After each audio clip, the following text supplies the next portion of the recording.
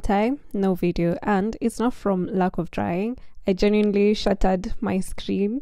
I could not edit anything I had filmed. I could not film, or rather I could film, but anytime I filmed, my phone overheated because of the broken screen. So I just decided to stop filming until I get my phone fixed, and I kept postponing that for way too long.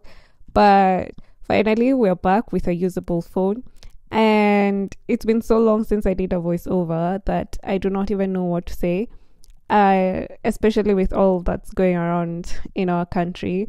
Um, but I've just rewatched this video because I couldn't figure out where to even start with coming back online and posting cake related stuff. And watching this made me realize this was such a pretty cake. I remember seeing it on Pinterest when I had gotten an order with just any design as long as it's pretty. I think it was for a mom or a sister, I can't remember. But I was given creative freedom. And if you've known me for a while, or if you followed me for a while, you know, I genuinely do not like full creative freedom. I would rather run some designs through a client than they tell me what like they're interested in. But they gave me full creative freedom. And when I saw this design on Pinterest, I was like, I 100% want to do this. And personally and honestly, I do not like doing this squiggly buttercream thing. I don't know what you call this pattern.